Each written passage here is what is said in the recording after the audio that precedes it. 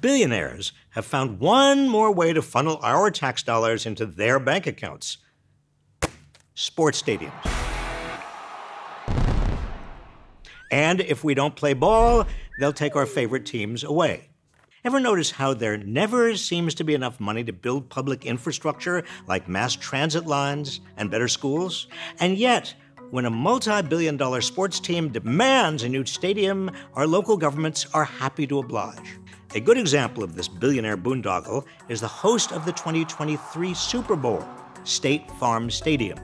That's where the Arizona Cardinals have played since 2006. It was built after billionaire team owner Michael Bidwill and his family spent years hinting that they would move the Cards out of Arizona if the team didn't get a new stadium.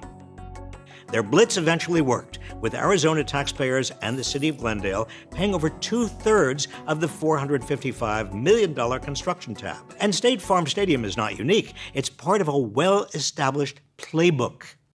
Here's how stadiums stick the public with the bill. Step number 1, billionaire buys a sports team. Just about every NFL franchise owner has a net worth of over $1 billion, except for the Green Bay Packers, who are publicly owned by 500,000 cheeseheads. Go, Pack, go! The same goes for many franchise owners in other sports. Their fortunes don't just help them buy teams, but also gives them clout, which they cash in when they want to get a great deal on new digs for their team. Step number 2, billionaire pressures local government. Since 1990, franchises in major North American sports leagues have intercepted upwards of $30 billion worth of taxpayer funds from state and local governments to build stadiums. And the funding itself is just the beginning of these sweetheart deals. Sports teams often get big property tax breaks and reimbursements on operating expenses, like utilities and security on game days. Most deals also let the owners keep the revenue from naming rights, luxury box seats, and concessions, like the Atlanta Braves' $150 hamburger. Even worse, these deals often put taxpayers on the hook for stadium maintenance and repairs.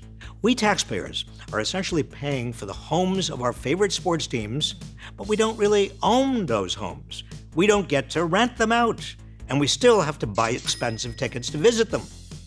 Whenever these billionaire owners try to sell us on a shiny new stadium, they claim it will spur economic growth from which we all benefit. But numerous studies have shown that this is false. As a University of Chicago economist aptly put it, if you want to inject money into the local economy, it would be better to drop it from a helicopter than invest it in a new ballpark. But what makes sports teams special is they're one of the few realms of collective identity we have left. Billionaires prey on the love that millions of fans have for their favorite teams. This brings us to the final step in the playbook: threaten to move the team. Obscenely rich owners threaten to, or actually do, rip teams out of their communities if they don't get the subsidies they demand. Just look at the Seattle Supersonics. Starbucks founder Howard Schultz owned the NBA franchise, but failed to secure public funding to build a new stadium. So the coffee magnate sold the team to another wealthy businessman who moved it to Oklahoma. Now that'll leave a bitter taste in your mouth. The most egregious part of how the system currently works is that every dollar we spend building stadiums is a dollar we aren't using for mass transit, hospitals, housing, or schools. We're underfunding public necessities in order to funnel money to billionaires for something they could feasibly afford.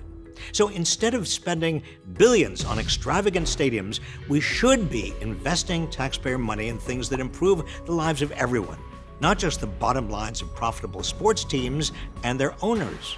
Because when it comes to stadium deals, the only winners are billionaires.